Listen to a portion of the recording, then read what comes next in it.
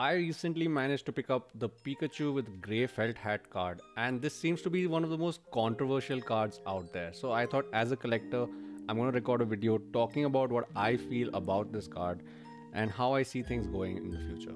Now, before I express my opinion, I just also want to thank everybody who has subscribed to this channel, because I recently hit 500 subscribers. So a huge shout out to all of you guys. I really appreciate your support, and it's really amazing to see that there are at least 500 people in the world who enjoy my content. So let's get into the topic at hand, which is these cards. So I picked up two of these cards.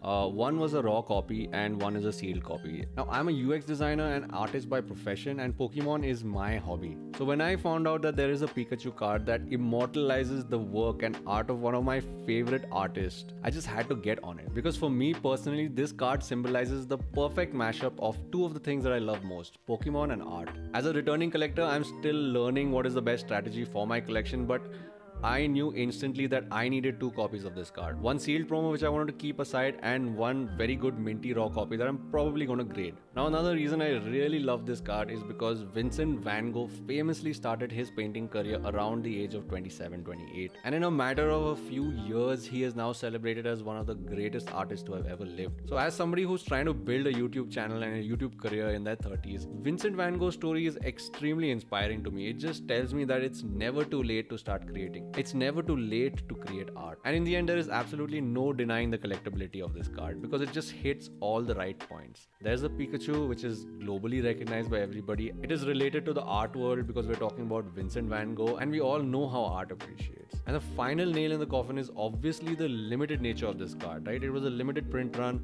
available only in a certain area. And even though there are a massive number of copies, I think there's about 18,000 cards graded by PSA itself, I still don't believe it's that big of a number in say 5 to 10 years time. Now everybody is talking about the reprint that's upcoming in February, and I think that is only going to make you nervous if you are a scalper. If you're a collector like me, it really doesn't matter whether they print it now or they print it in the future, because most likely I'm going to keep this card in my personal collection for life. But here's where things get sticky, because I ended up paying almost $300 for both of these cards. And when I was buying it, it didn't seem crazy, but now that I think about it, it's a bit high. Because I would say on average, and I've not calculated this properly, but just a ballpark figure, I think most chase cards which are popular nowadays go around that $100 mark. So I think $100 or maybe 75 to 100 seems like fair value for these cards.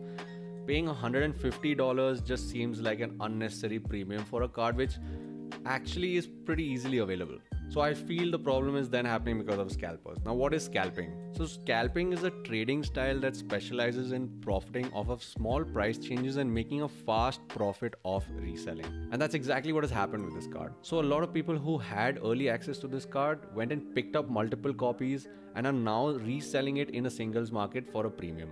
And I was also a bit miffed at this fact and, irritated with scalping and all of these practices that happen in the Pokemon world. But then I have been looking at this card for the last few days, and then I realized one thing, like, this card is about art, right? It's about Vincent van Gogh. And isn't all of the art world just scalping? I mean, all of these famous artworks that are being sold at auction, none of the actual money from those auctions goes to the artist. It's probably going to some collector family or some collection house that is reselling those paintings for their own profit. Vincent van Gogh himself didn't mass produce his paintings. I mean, there are a limited number of Vincent van Gogh paintings and everybody wants them. And I feel that's exactly what's happened with this card. So I thought, rather than just creating a negative video where I'm just blaming scalpers for me having to pay an insane premium for this card, I thought I'll try to express my feelings and gain some empathy from the people who are actually doing these practices to at least try to get the market to a fair value. Because today I know that I might have the privilege, I might have the money, the access, the communication lines to get this card imported into my country and in my hands. But I also know there are a lot of young collectors and artists who might see this card and may never be able to hold it in their hands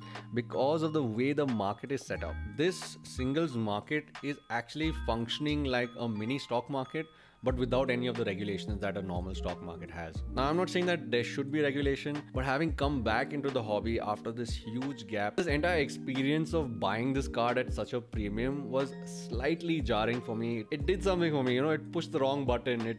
it gnawed a little bit, you know, a little thing in my soul, you know. I was just like, there's something not right about this. So now I'm stuck thinking, like, should I slowly start converting myself into an investment guy and thinking of the value of this Pikachu in the future, and you know, oh, how much money will this graded card give me?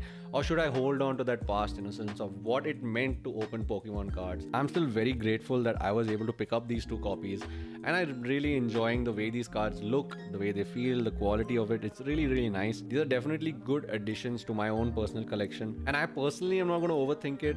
You know, fine, it's $150. Tomorrow if the card gets reprinted, it's $120. PSA prices will fall, everything will fall, whatever, it doesn't matter. I think this is going to be one of those cards that's going to be with me for the next 10 years anyway, so it's fine. But yeah, circling back to the main point, I just want to kind of appeal to the community. I think we've lost a little bit of empathy and that innocence of what these cards actually meant to us, especially the guys like us who were there in the 90s and have now grown up with it. I guess it's more fun looking at Pokemon as an investment now because that's the adult thing to do. But we do need to have a general understanding of what is fair and what is right, because in the end, this is a hobby that's supposed to be accessible and enjoyable for everybody. And this is all my personal opinion. There's absolutely no obligation for you to believe or follow this at the same time. But I just felt very deeply about this topic and I had to put this out there. Now, I'm still learning how this market works and I'm no expert, but if you are looking to buy a card, I would suggest you wait at least till March, because all of these rumors of a reprint in February and all of these things, you won't know how it affects the market. Now, if the prices go down, everybody benefits. If the prices go up, you can anyways pick it up immediately before it actually starts to spike intensely, right? So I think March is like the perfect time for you to make that decision whether you want to pick up this card or no. Personally, as somebody who admires the card just for the art, for what the card symbolizes, the fact that I'm going to keep this card in my personal collection for life, it absolutely doesn't matter what happens to the price. I have picked up the 2 cards that I wanted, one sealed and one raw. And so I'm done. I'm done with this rant as well. This is the end of the video. Please let me know in the comment section, like, is what I'm saying making sense? Is it just me? Am I just being too idealistic? Are there different opinions out there? I really am trying to reach out to the overall community and get everyone's view on this and see, like, where is this going? Because again, I am very happy to be back in the hobby. I've been having a lot of fun. I've been creating a lot of videos. I recently made that Spicy Treasures EX challenge. That was super fun. I'm a little bit iffy on Paldean Fates, and I do believe the set after Paldean Fates is gonna be insanely good. Like, again, if you're studying patterns, you're gonna see that, you know, how Chilling Rain was to Evolving Skies. I feel the same way about how Paldean Fates is gonna be for Temporal Forces. I think Paldean Fates is gonna walk so that Temporal Forces can run. And if you guys are interested about my study of the overall trends and patterns and how I have been trying to take my research, please make sure to let me know. Like, I will definitely try and, you know, share out my ideas and thoughts, because that's what maturing in the Pokemon hobby is, I guess. You know, you can't be a collector without being an investor nowadays, and that's what I'm trying to do. So thank you guys so much for watching. Make sure you leave some feedback for me in the comments, because I keep trying to improve my videos, and I'll catch you guys in the next one. Till then, happy hunting.